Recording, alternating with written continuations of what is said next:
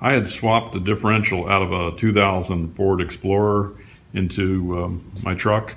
It's a 8.8-inch rear end with traction lock and all that.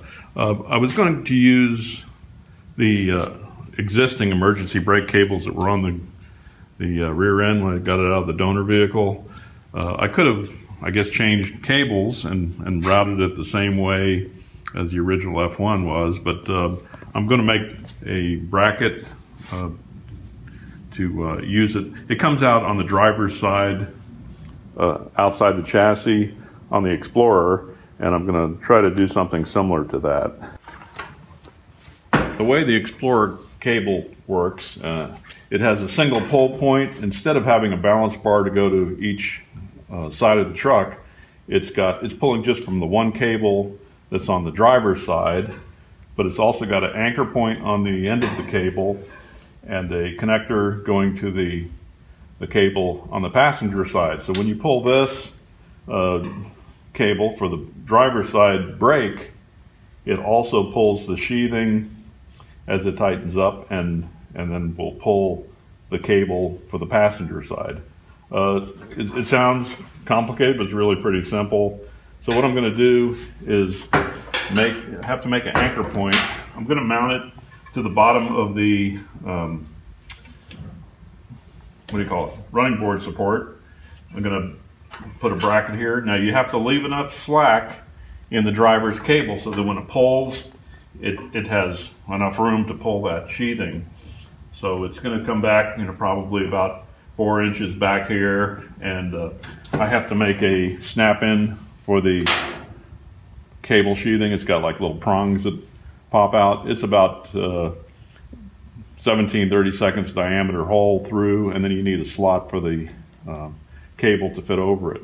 Anyhow, what I like to do on a complicated part is go to my C.A.D and do a C.A.D drawing.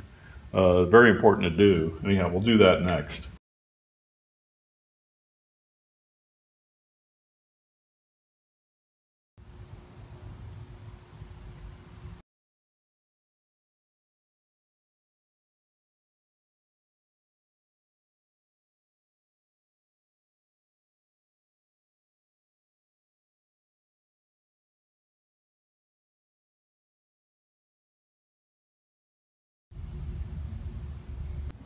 I went ahead and drilled and counterbored this piece of 1/4 inch thick, 1.5 inch wide flat bar, and I cut a slot in it so it could go over top of the cable and snap on. I had to do a counterbore on the back.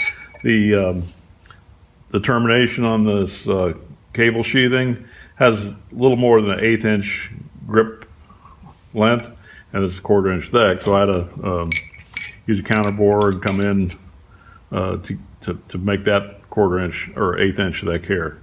So this slides on like so and snaps on, keeps it from coming out. So I'm going to bend this up like my C.A.D drawing, and I left it a little bit long, that way I can clamp it in place and give it a trial fit and get the position right.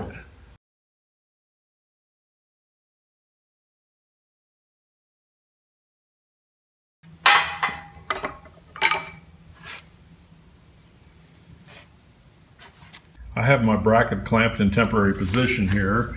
I've got enough slack on this cable housing here, so that when it pulls, it's gonna straighten that out some to tighten that driver's side brake. And I've got enough clearance. Here's what this is the position of the running board here. So I've got this whole open area, and up front, where the original brake handle is, it goes through the floor and was originally routed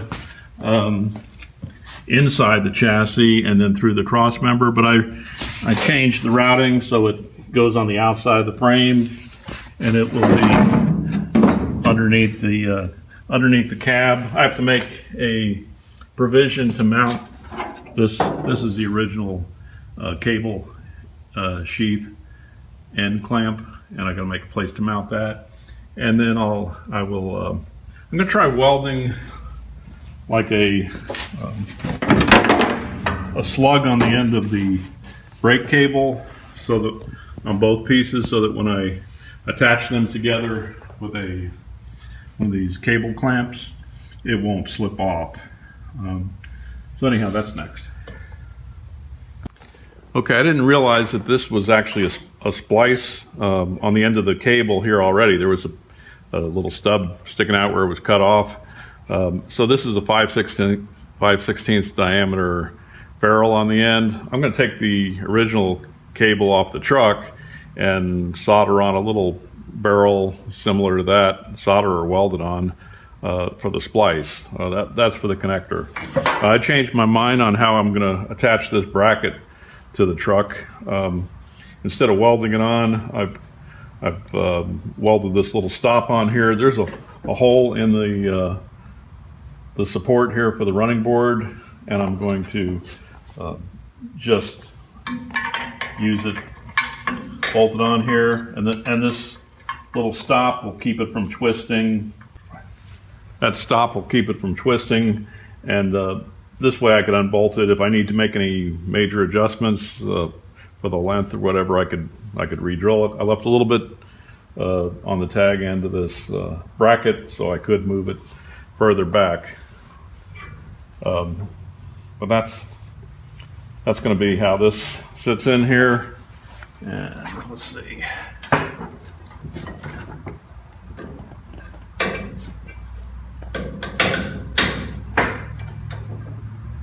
And that's how the bracket will be attached. It gives me plenty of room now too, with the routing of the cable for some wider tires back here to come inboard.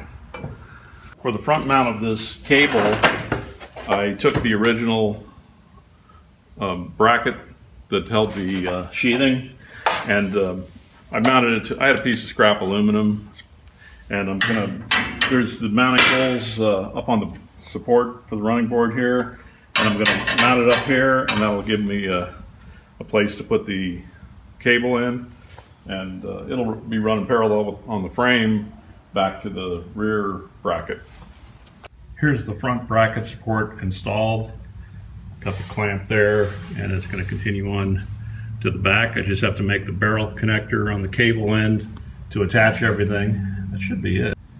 All right, I cut a piece of 5/16 bolt and drilled a 3/16 hole through it for this cable to make a new ferrule. I guess you'd call that, or a barrel end.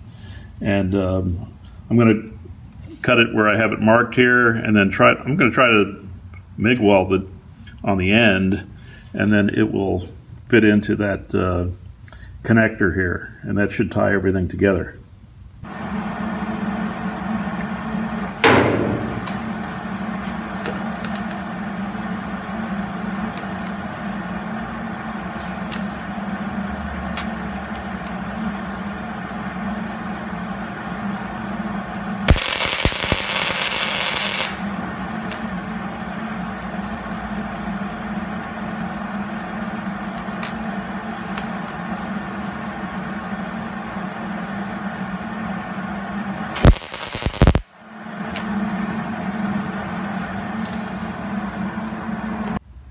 Well, it looks pretty good. Let's see if it holds up. Okay, this is the moment of truth. Let's see if it works.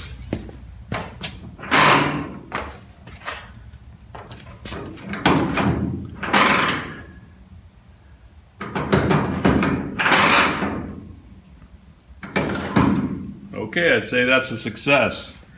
Well, thank you for watching, and please subscribe if you're not already, and comment, like, share. Anyhow, I appreciate everybody watching. Thanks.